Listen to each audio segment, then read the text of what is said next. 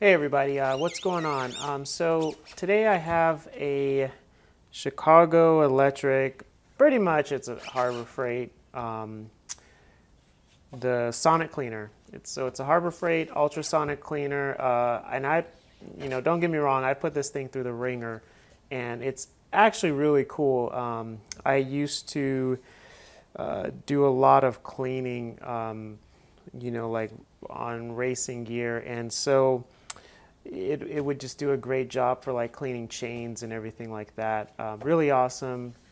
Also good for cleaning bolts and everything like that. And that's what I used it for. So it took off a lot of good grime. And I used, when you pair this with a good degreaser, this thing works well. So it has a heater. And yeah, as you can see, these things broke just over time. But this is the heater. This is the timer. This is start stop. But recently, this thing has just been sitting forever because I just haven't had a need to use it. And so recently I went to go use it, and I noticed that the motor was kind of not really working. So let me show you what I'm talking about here. Let's see if I can get this thing started. So it'll kind of vibrate, but it kind of does, this like start stop motion.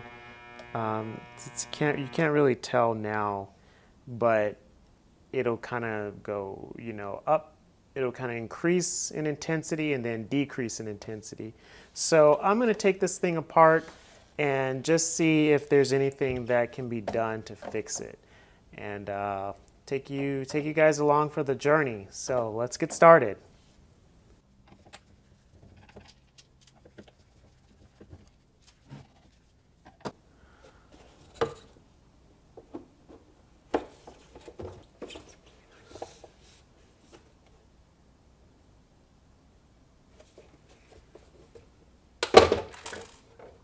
There we go. I heard something. Something moved. Something fell.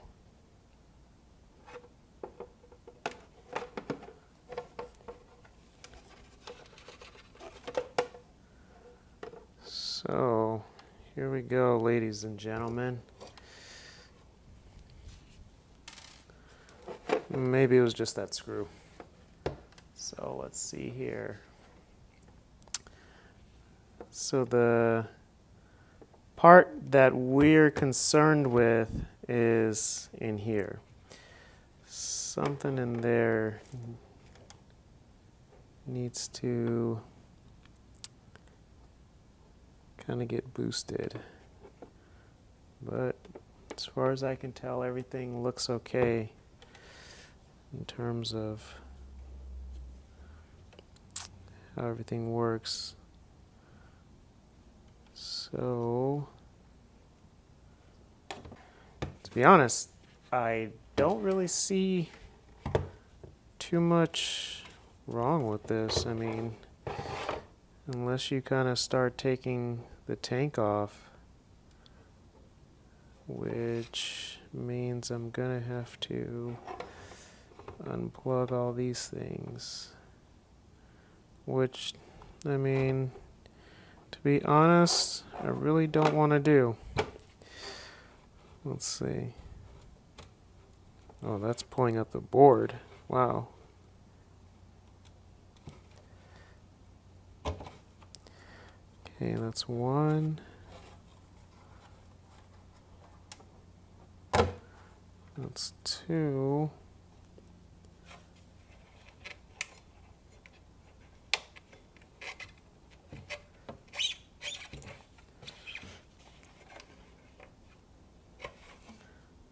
Three.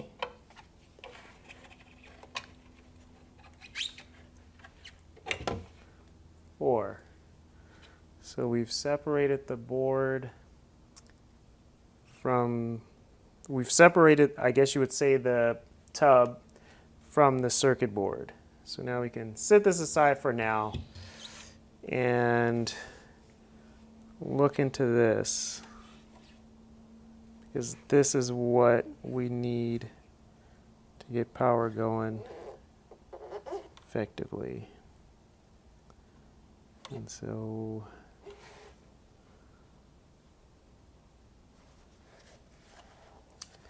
let's see here.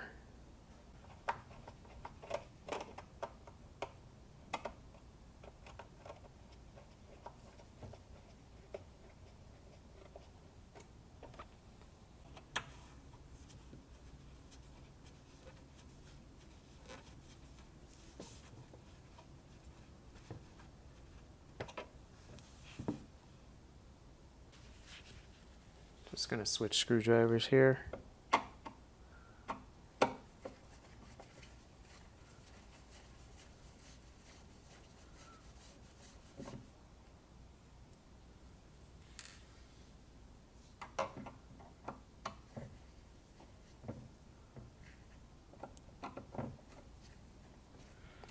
These screws are just terrible. I mean, they strip like so easy.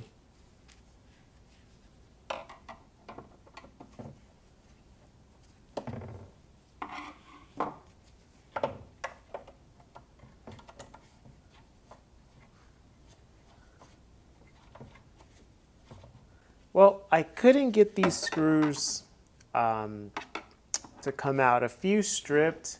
The metal is just so soft on these that, you know, the minute I started trying to unscrew them, the heads would strip, and then I just couldn't get them. So I decided to leave these screws in and then just kind of focus on the other externals, especially this. I just want to see what this is. I'm pretty sure this has to do with the ultrasonic vibration impulse that's sending the vibrations into the tank.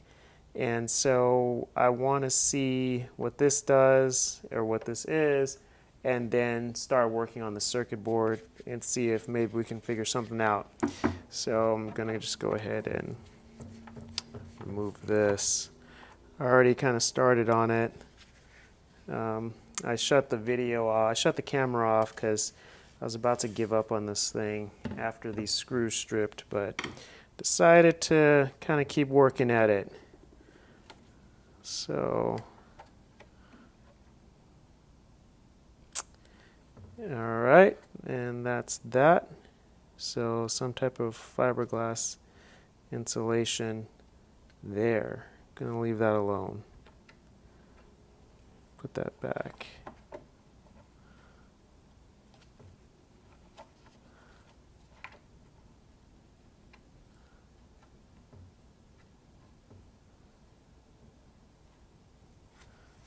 But curiosity can kill the cat, so let's see what's under there.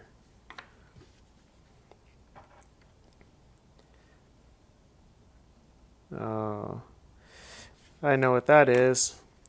That is to heat up the tank, I believe. I believe this is to heat the tank up, because this tank does come with a heater, so I believe that's just to heat everything up. Just going to put that back, because there's nothing like a warm bath, right?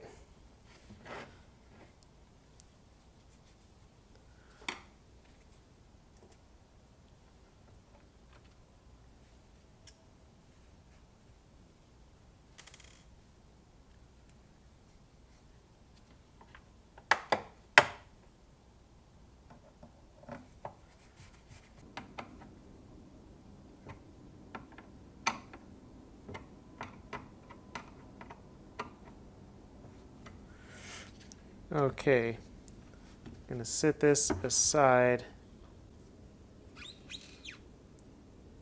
Can really see there what we're working with here. So,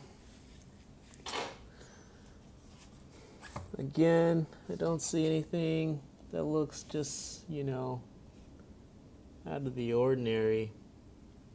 The fuse. We have a fuse right here. It looks good. And we have our power supply. That looks good as well.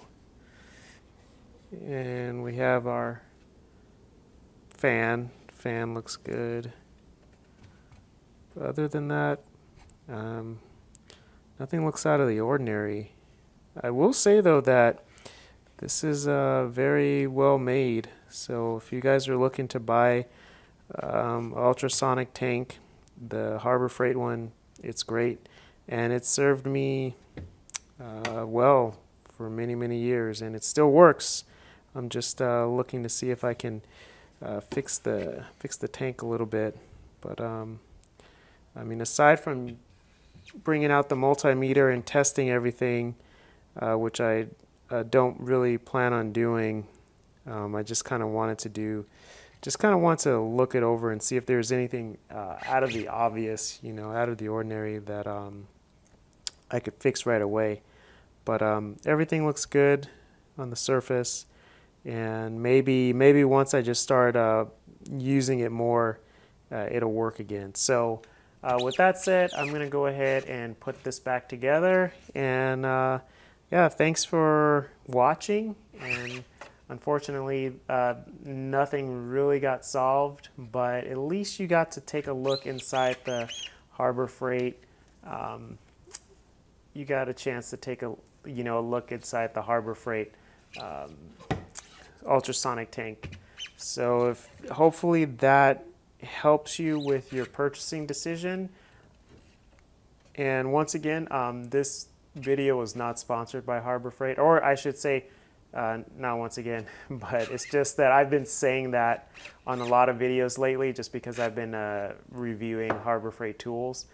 And but yeah, Harbor Freight did not sponsor this video, and this is just something that I wanted to see if I could fix. And here we go. Here's the item number right there in case you want to buy it. So, and this was purchased years ago, many years ago. I want to say over 10 years ago. So I know Harbor Freight, they're continuously improving their products, so the one you buy now might be even better. So with all that said, thanks for watching, and I'll see you guys in the next video.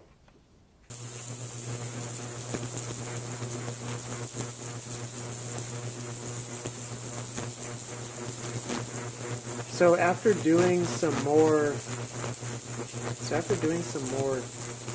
work, I end up cleaning the circuit board with some deoxit D5, and as you can see, this thing is now just like super powerful, way better than before.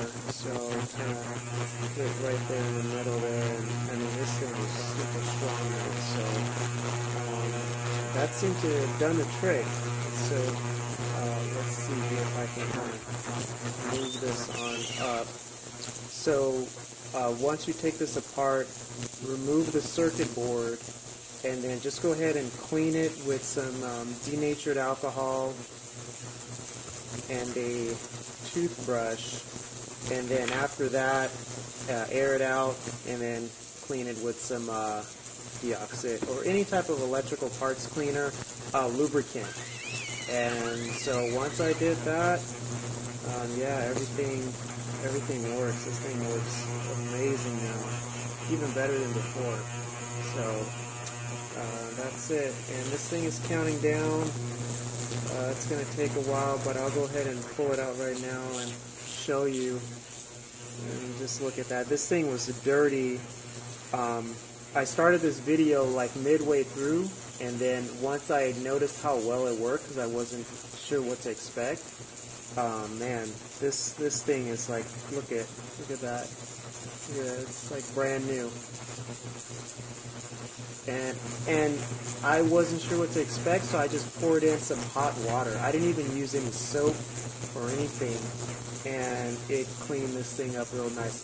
This is flux, but I mean the threads were super dirty, and the minute I turned it on, I mean just like a foam of just dirt started to separate from this thing. So I'm really excited.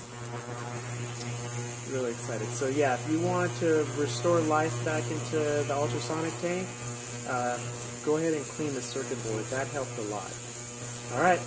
Once again, thanks for watching, and I'll see you guys next time.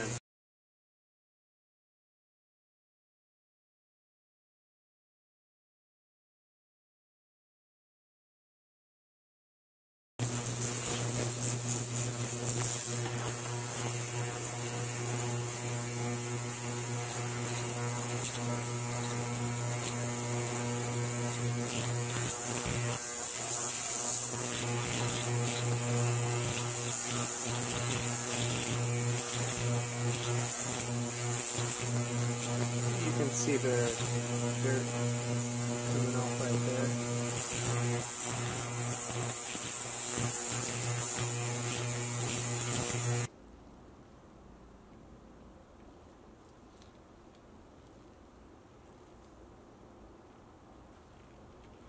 So the threads are all super clean. This white stuff up here, before this was just a test, but if I were to really focus on cleaning, then I would use a wire brush to scrape all that off. The ultrasonic tank can't perform miracles, but it does its job when everything is properly prepped. So once again, yeah, this is super clean. I'm happy with it. And here's this, which is nice and shiny. Wow, that is amazing. And actually, it even started to remove some of this old flux that was on here for a long time. So that's really cool. So probably giving it, probably 2 or 3 cycles would remove all the flux 100% just from the sonic cleaner. But once again, I would use a wire brush first to scrape all that off, then put it in a tank. So yeah, it's really great. Once again, thanks for watching, and see you guys next time.